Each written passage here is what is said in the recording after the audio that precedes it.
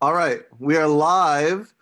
Thanks for joining us for another. Oh crap! It's talking at 12, or knowledge at noon is the other one that I'm going with. We'll see which one catches on. Today, I'm joined by Dr. Carmen Lemoyne, our assistant professor of flute, and as well as teaching aural skills, and just being an awesome faculty member all around. So, I try. um, you do well. And today we are talking about the 2.5-ish months between when school ends and ended and when school starts and how we can actually make our summer productive. So, I guess Yeah, my first question, let's just talk about you for a second. sure. What are you planning on doing this summer Yeah, to just keep your skills going? there are a lot of things on my to-do list. One, definitely at the top, is practicing. One of the things that I have enjoyed doing, well, there are a few things involving Facebook. So I have started a Keep Calm and Flute On Facebook group as a Nice. way to just share practice techniques, or anytime an amazing flute player is doing a masterclass live, we share the link to that. And Mm, it's really meant for everybody, regardless of level, to stay motivated mm. during this time. And I think it's done really well. We have like 800 members or something like that. It's kind of crazy. Nice. I know. So I've been managing that and making videos for that. I have about 11 videos now Wow. about just different practice techniques to think about. And there's also a Keep Calm and Flute On YouTube channel, which, if you're a flutist out there, go ahead and subscribe to. Put Nice. my little plug in. I'm just gonna Um, put a plug in. Even if you're not a flutist, you should subscribe because I think instrumentalists and singers in general can learn a lot from the way that other instruments interact with their instrument. well, I think they might just see how crazy flute players are. I mean, there's that too. But there's also this really great Facebook group that I think has other instrumentalists have copied, and that's called Etude of the Week.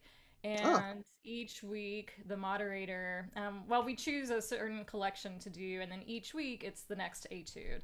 And the idea is to, regardless of where you are in the etude, how polished or not polished it is, you videotape yourself and then you post it, and it's a really supportive atmosphere, that's and awesome. you see a wide range of talents and abilities there as well. So that's actually on my to-do list, is to keep up with the etude of the week and keep practicing. And that's one, I think, really great thing that has come out of this time being at home, is that I've actually practiced more, Yeah. which has been really great. I love that. It makes me feel like I'm back in school again. Yeah. um, Let's talk a little bit about your practice routine over the summer. yeah. Um, how many and you're super awesome professional, so how many hours a day, not in a block all at one time, but how many hours a Right. day do you think you are going to try to practice? Well, I mean, yeah, you're totally right. Never practice all in one go. I had a professor tell me once an hour of practice is about 45 minutes of actual practice, and then 15 minutes lying on the floor or just doing something, Yeah, because there's a point of diminishing returns. The brain can only take so much, and right. then the more you practice, you're not really learning anything. So, I mean, ideally, oh my gosh. Well, when I was in school, when I was an undergrad, the goal was 4 hours a day. I don't think I've gotten close to that in a very long time. Yeah. So with the summer and all of my, teaching plans and travel plans having been canceled, I would like to aim for 3 hours a day, Yeah. total. You know, uh in the chat, our good friend Chastity Pawlowski. I'm not sure if I'm Yeah. bad with last names. She's recommending maybe 8 to 9 hours a day is a suggestion. Um, I will also, here's a helpful practice tip for those of you who are, when I was in school practicing, I had such anxiety about the clock. Like it just felt so daunting to be like, okay, I've got to practice for an hour without stopping, or and so what I used to do is instead of looking at a clock, I mean, I checked in when I'd walk in there, but I used to bring these giant, you can't see it, giant bottles of water, like the ones that were like, I don't know, a foot tall. Like And those crazy European bottles. yeah, and I wouldn't leave the practice room until I had finished the bottle of water. Oh, So I wow. was measuring my time by how many bottles of water, like, so it was a way for me to sort of not have to worry about how much, like the time that I was putting in. And there were certain days where it's like, I just want to be done with this. And so I was chugging water. And there were other How days where I hydrated was, were you? That was your yeah, marker. How hydrated. that's right. How hydrated I am. But it was a good way to like it was a way of measuring the time of practice that I wasn't like feeling anxious about. Oh, did I practice already for an hour? Or, it's just another way that I Yeah, thought about practicing. there are a lot of ways to approach it. I mean, well, oh, it's right here.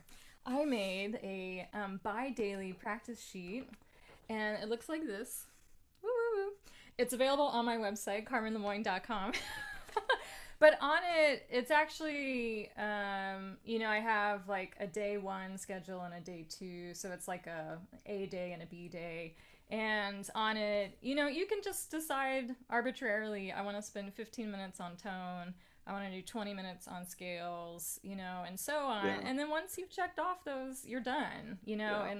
and who cares how long you spent as long as you feel good about what you accomplished, and because I think certainly it can feel really overwhelming feeling like, oh my gosh, I have to make it to X amount of minutes. And I don't feel like practicing X amount of minutes, Right. So I think also a really important thing is to mix it up. For Yeah. flutists, we have long tones, and it's usually, these long tones that are we go down chromatically, and after a while they can feel really stale, and so it's important to when you feel that happening, to move on to something else, and Right. just keep it, make sure that you are interested in practicing. That's a Yeah. great. I have a confession. So my practice habits now, I have a whiteboard that I Okay. like have a list of things that I need to accomplish. Like I sort of focus every day. I need to go through that list, but it's sort of consistent for the week. And and Okay. when you released your little thing, I went, oh, that's so much better. And I went and downloaded my own copy, and I'm using Oh, it. good. So That's uh, awesome. it's a useful practice tool. Yeah. So let's talk about students who have either are getting ready to come to WSU. So a Right. prospective student, and heck, let's not even talk about it. It's a prospective music student who's getting ready to go to any school of music, but Yeah. probably should be coming to Wichita State. Absolutely. What advice do you have for them specifically that they should be doing between that, their senior year of high school done, and now they're getting ready for that first year of college as a music major? What's some advice you might give to that student? Right. Well, of course, when you told me that I would be doing this topic with you, I thought back to what I had wished I had done or known. Mm, And, I don't recommend doing what I did, which I'll tell you about later. But I do think, keeping your chops up is important. yeah, Um, I know that there will be days when you just don't feel like doing that. You don't feel like practicing, and that's totally fine. Some people, when they feel like that, they'll say, okay, set the timer on your phone for 10 minutes. When the timer goes off, they're done. They've satisfied that practice requirement for the day. And then the next day, they come back and they're more ready for it. But if you can just um, keep the instrument in the hands, in the mouth, in the voice, etc. Yeah. Another thing that I am recommending to my own students now is, since we might, you know, be restricted in our movements, this would be a great time to make a website, actually. To Oh, sure. Yeah, of course, there are a lot of websites online that help you make your own website. It's pretty user friendly. I've been recommending Wix to my students, wix.com, and a professional website does not need to be very fancy. It just needs to be clean and simple. And you know, if you're stuck at home, like, this is something that you can do that will help you definitely in the future. Even if you are just 17 or 18 years old, Yeah. you're expected to have a website at some point in the near future as a musician. You need people to be able to easily find you. So I think that's something, if you're not feeling the practice time, the instrument time, then go let your creative juices flow towards a website, and all you really need is like a little bio paragraph. If you have recordings, you can easily put those on either audio or video, and a contact form. You know, Yeah. like, there's your basic website. And most graduating seniors do have those senior pictures right now, those nice pictures, some with their instrument and whatnot. So you might as well put those to continued use.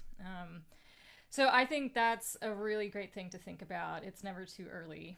That's good Absolutely. Because advice. you don't want to find yourself in 6 years after your master's, you know, where you really are going out into the real world and, oh my gosh, I don't have a website. How do I do this? You Right. know? Yeah. So I think that's really important. Another thing, being an aural skills teacher, I cannot stress enough. Thank um, you. Thank you for saying it so I didn't have to, but go on. yes, I, if you are terrified of singing, like, you maybe start humming your scales or singing some of your pieces just on a neutral syllable like la or ba. Get used to hearing and using the sound of your own voice. Um, you will be that much more comfortable in the aural skills class. I personally hated aural skills when I was in school. I hated it so much. And so it's interesting that I find myself now teaching it. And I think actually the fact that I didn't like it makes me more sympathetic to my students. And I really try and create a supportive environment for the Yeah. student, and let them know that I understand that it's scary, but that it's all worth it. It's absolutely worth it to tackle the aural skills, the ear training, as well as the theory. So often, some of the students come in, they're like, oh, I've taken AP music theory, and really it's just the written theory part. They haven't exercised their ear very much. And Right. so it's a little unbalanced. So if a student out there finds themselves in that situation, you really need to start focusing on, you know, using your ear. And it's as simple as singing scales every day or singing your own music, just getting used to hearing yourself sing. Yeah. I Yeah. want to just add a couple of things to that. One is our prospective students or students who are, getting ready to come in the fall should know that there's a diagnostic theory exam that we're doing online. You should have gotten an email about that. So go ahead and take it, learn from it. But I would also just give a plug to two other things that I'm talking to people about. And thinking back to my days as a student, I'm just thinking about what would I have done as well. Some of these weren't an option because the technology wasn't there, but like there's so many websites right now Right. that let you practice theory and aural skills for free. And Yes. I think one of the things that we, maybe it's just me, wrongly assume is that like, oh, if I'm going to try to learn a new skill, then I got to put like 8 hours a day into it. But, look, just 10 minutes. If you just made it like, if you Right. go to a website like musictheory.net or Yeah. tuaria.com, and just said, what, for 10 minutes, I'm going to practice oral skills or I'm going to practice some written theory drills. And if you just do that 10 minutes a day for the next, 2 months, you Yeah. would have put in, a Yeah. lot of a lot of minutes. Right. um, And you're just that much more prepared when you come yeah. into the classroom and um yeah, you're just ahead of the game and that's always a good feeling. The other thing that I would advise is taking a part of your day every day and doing some dedicated active listening. Mm. Listen to music that is in line with the kind of career that you want to have, I think. And obviously, like, and everything else too. But if you're going in and you're like, I know that I want to be a music education major. My dream is to be a high school orchestra teacher. Spend every day listening to some high school orchestra music in repertoire. If you know Yeah. you want to be a member of an orchestra, spend every day and listen to and actively listen to that orchestral work. Um, I think this is the time. I think that's one of the hardest things for me right now in my life is setting aside time to actually sit down and actively listen to music with nothing else going on. Right, yeah. Well, certainly, if you go for a walk because you've been at home all day, Yeah, take your phone with you and your headphones and, find I mean, there's so many ways to listen to the music online now for free. So yeah. there's so much out there. There's so much out there. And I think it certainly doesn't have to be just, quote unquote classical music. Oh There yeah, I mean, yeah, Spotify has some great tools to get you exploring, world music, African music, South American yeah, music, and all that stuff, which is yeah, gonna help you in your studies. yeah. They've got these great Discover playlists and Yeah. like, absolutely. Um, Here's my quarantine joke that I saw, and Uh-oh. I say this as a fan of this band, but someone posted a meme somewhere. It's like, I can't believe this quarantine has lasted as long as a Grateful Dead song, and, and I'm a fan of the Grateful Dead, so. Um, Yeah. so I think there's. What about a student?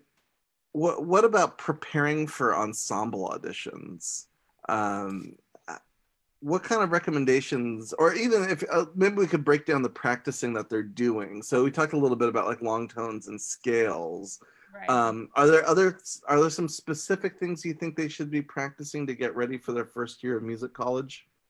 Well, I think along the lines of what you just said in terms of listening, um, be on the watch for some pieces that you want to study, right? Mm, For my incoming students, it is, we do the fundamentals with scales and etudes, but,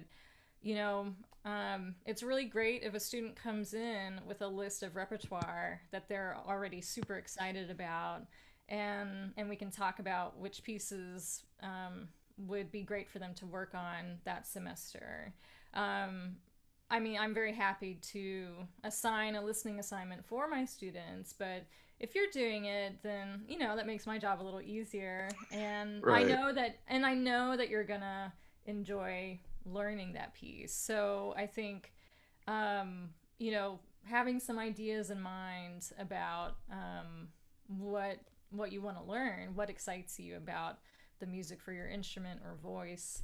Um, in regards to the ensemble auditions, I don't know if they've posted the excerpts yet. Do you know? Not yet, but those will be coming up sometime soon, Yeah, I'm sure. it's a little early for them to be posted, but We're usually, just recovering. right, we're all just trying to sleep right now. That's right. Like, catch up on some sleep. So usually there are scales, and there are pre-chosen orchestral pieces or I know for flute it's been an etude, and then I think some sight reading if I remember correctly. So, and that's a great way to just divvy up your practice, anyways. Do your tone work. I can only speak for flute. Yeah. Your tone work, scales, and etudes. If you've never studied an etude or you don't know what it is, contact me. I'll be happy to let you in on that. An etude is basically a short technical study that you're supposed to be able to get through them about one every week or one every 2 weeks. And if you're finding yourself spending more time on them, then they're too hard. So you Yeah. need to find an easier etude. And they're great. They're wonderful ways to learn our technique better. And then you go on to your repertoire. And so, be listening to repertoire. And once those audition excerpts come out, be practicing those. I Yeah. will say, I teach high school students as well. And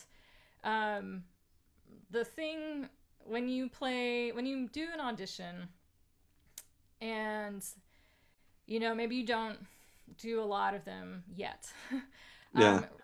There are some things that you can just bet that the other person is listening for, and that's rhythm, right?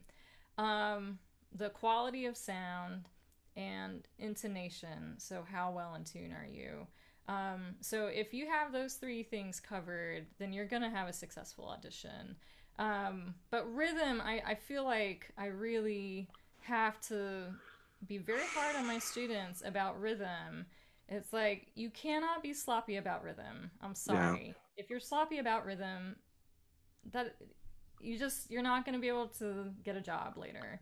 You have to be really good at rhythm. So if you feel like you need work in this area, well, that should be a big at the top of your to-do list, I would say, in your practicing is, really nailing down what a dotted eighth, 16th note sounds like at a fast tempo and at a slow tempo, because you're going to see that a lot coming up. And so, yeah, rhythm is a big one where I see some in 17 and 18-year-olds. Just that's an area that needs to Yeah. be addressed often. I would offer some further advice on that. Going back to my college days, number one is there's this awesome tool that will help you greatly with rhythm called a metronome, and everyone should own one. You can even get them for your phone. So always, always be practicing with your metronome. And in fact, I had a teacher in college. I love Diane Maltester. If she's watching this, shout out to Diane Maltester. She's do you know Diane? Did you That know her at name all? sounds really familiar. I've probably She, played with her somewhere. yeah, she principal clarinet of the Oakland East Bay Okay. Symphony, but also would play subbed in lots of different things in Dig San around, Francisco yeah. Opera. Yeah. Um, she did a master class that was once just all about a metronome, and like it was a whole master class on how to use the metronome. So she would do things like she would obviously like the click on every beat, but then she would have it like click every downbeat, and just make sure she could line up her down, beat one. And then Right. sometimes she would or beat three, or beat like a random beat within it. Or Yeah. sometimes she would turn the metronome around, and so somebody else could watch it, and Oh, and then like try to line up a random beat. So she had all these different ways of practicing with the metronome. Jazz musicians, and it's not a bad idea for classical, but putting the metronome on 2 and 4. right. um it's it was like a mind-blowing breakthrough. The other thing that I did for rhythm was I bought a book of snare drum etudes, Oh, and okay. would practice the snare drum etudes on bass Right. on a single note, and then Right. eventually with a scale, and then with an arpeggio, and then random pitches but in rhythm. And Right. so all these different ways of trying to embed, I sort of would, in a way it becomes like perfect pitch, like it's a perfect rhythm. Like you see a rhythm, you automatically can Right. audiate it in your head. You know what it feels like, you know what it sounds like. So what's nice about the snare drum um, etudes is that they've got no pitch connected to them, so you Right. can practice your rhythm in so many ways, even if it's just clapping. Right. Um, Well, and that's a great place to start actually is clapping or tapping. So even yeah, without the instrument, you're embodying, the inner pulse and all of that. So, there's a couple of comments in the chat that I want to get to, not sure. questions, but just other words of advice. Amani Mosley, our musicology professor, but also a quite fantastic bassoonist, Yeah. um, wrote her favorite thing to do with a metronome when working on a passage is to keep it on even when you're not playing, like taking a breather, drinking water, Oh so that wow. that pulse just becomes embodied. Um, Marcia Hatfield would love a video on metronome use to share with my students. I think it's a good idea. Absolutely. I will Yeah. share I like to put it on the offbeats. Ooh, I know. That one's a little nuts trying to get to shift that click yeah, to thinking it's on the offbeat like a polka yeah, yeah. ska. Like a march or Skaya. Chastity also made a great comment about your practice time about sight reading, and she even Yeah. says goes a little farther, sight reading musically. Yeah. Um, Well, and and that has to do with oral skills too. You right, know, like if I certainly didn't know. I remember having a teacher who tried to explain secondary dominance to me in high school. And I remember it just going completely over my head at the time, but of course now I understand what they yeah, are. But, I mean, so yeah, it's true, but you can still, even if you don't have that theoretical knowledge, you can, if there's a scale going up, yeah, crescendo, or yeah, if there's a scale going down, doing really experimenting with these musical ideas as well as getting all of the other requirements that are right, very objective, right? Like yeah, rhythm is very objective. Intonation is pretty objective.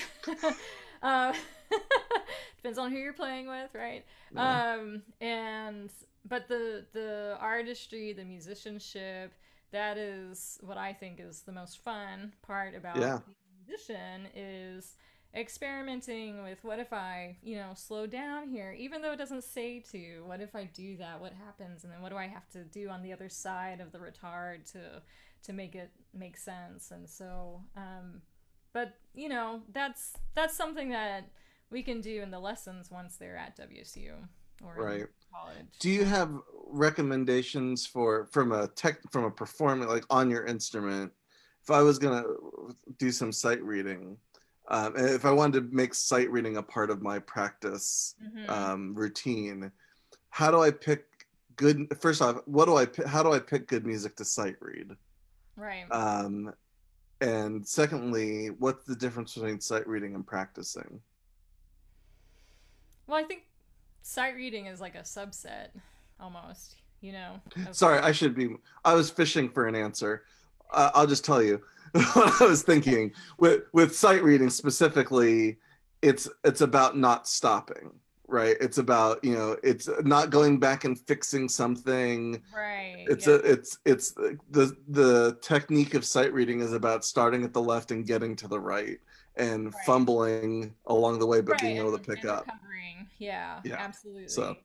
sorry, I was trying to fish right now. But what about finding repertoire to sight So read? yeah, I think talking about etudes, like for flute, we've got a great website called flutetunes.com, and they have a ton of etudes that, of all levels. So if you are at a high school level, you know, you're not going to sight read something that you would take a week to work Right. on. You're going to bump a few levels down and try and sight read something that you would have prepared maybe in ninth grade, eighth grade, and see how you do there. And if you aren't able to really sight read well there, no shame, just bump it down a few more levels, Yeah. because it's just with music, it just takes time, patience, and intelligent work, which is a quote from one of our great pedagogues, Trevor Y. It's just a matter of time, patience, and intelligent work. And if you have that in mind, then you're going to be able to eventually play anything, I think. I So always I like. would go to etudes. I would, you know, maybe like some Baroque sonatas are fairly straightforward rhythmically. Yeah. Of course, they're not always super easy, to create the finished product. But if you're just sight reading, that's a possibility. I would also put out a plug for some easy short sight reading. Is getting a real book, a jazz real book, and Oh reading yeah. the melodies out of there. And it's a fun way, if you're a quote unquote classical musician, to start learning some, jazz kind of stuff. Mhm. Um, and they're usually, the melodies in a real book are usually incredibly sight readable. They're Right. very melodic. So, and because they don't have dynamics, articulations, like you can even try like sight reading it in different ways. I'm going to do it all staccato. I'll do it all legato. I'll experiment with some different phrasing. Um, Yeah, I have to say, I mean, when I think about my own practice, I get overwhelmed by it. There are so many method books out there that address like vibrato, that address like only vibrato, right. only articulation, and it so for me sometimes that feels a little overwhelming. Somebody comes up with a new scale exercise and then they publish it, and then flutists go crazy like they gotta, I gotta learn it. And I just I think, you know there's you don't have to wait for anybody else to do this, to make these Mm-hmm. exercises. You as a 16, 17-year old, 18-year-old are completely welcome to come up with your own exercises. You don't always, have to stick to the rules in this way, and put that in Yeah. quotations. In fact, that's one way we can exercise our creative muscle. If you if you're working on double tonguing, for instance, on flute, take a scale pattern and figure out a way to work on your articulation with that. You don't need to have somebody write it out for you. Just come up with something on your own. And for me, that's way more interesting, I think. Another shout out to Diane Maltester. She would One of our assignments would be if there was a technical thing in your music you were struggling with, like a trill for clarinetist trills, always trills. Right. So she would make her students write etudes based on the trill Nice. that they were having trouble with. So they'd have to write their own etudes. That And is again, it's nice. it's a nice way to be creative and break up the sort of monotony, and at the end of the day you create something that's going to make you better at this thing that you were working on. Absolutely. So Yeah. we're about out of time, so I want to ask one last question. Okay. um, Before you do, Marcia Hatfield asks, do they make real books in alto clef?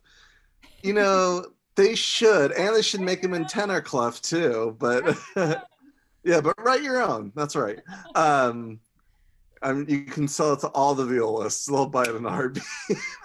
um, so my last question, Carmen, for you is, and it's something that I think a lot of us have been thinking about. We're in this weird time of COVID-19. A lot of concerts have been canceled, and whole groups are canceling their 2021 season already.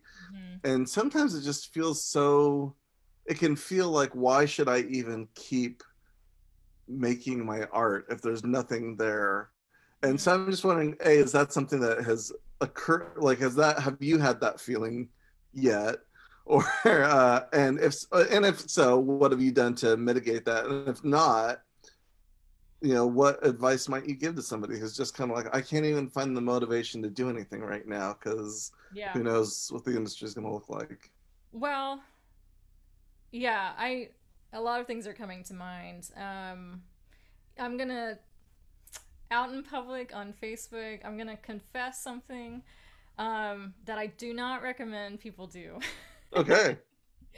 um, Pretty much almost every summer between my senior year and I would say my junior year of college, I did not touch my flute in the summers, Mm. which I don't recommend at all. Because, you take 4 summers and that's 4 times 3 months. I just lost a year of practicing. And so I don't recommend that. But I did it because I was so burnt out. I just like did not want I did not feel like playing the flute at all. And I'd come back in the fall and my chops were rusty, my lips, but they came back and luckily. So there is that like mental health aspect of just being aware, is is my heart in this? Is my brain in this? Because if it's not, then don't practice. Hmm. That's fine. Um, One thing I did do during this, between mid March to now, there were days when I did not feel like practicing, and I have an iPhone, so I did download acapella, and I recorded duets with myself, and instead of practicing, Yeah. and that to me was like super fun. I hadn't done that since I was like in the 6th grade, and had a cassette player and recorded. Yeah. And for me that was really great, and that really helped me spark some more joy. Oh my gosh, I Yeah. can't believe I said that. All right, But Marie Kondo. I know.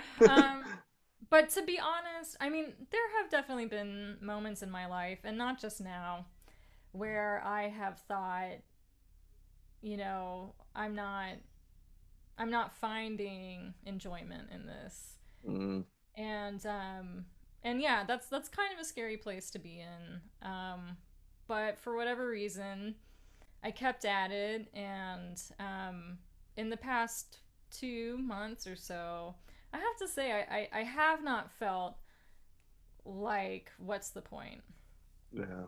Um, in fact, I don't know why. I feel like there's more urgency. I have yeah, there's more urgency for me to play music and to learn it. All of a sudden Yeah. I feel like I want to learn all this repertoire. I've got all this space in my life now. Right. Um and I want to do, I want to learn these pieces, or I want to improve something. And which considering how I used to feel, being completely burnt out on it, is actually a little surprising to me.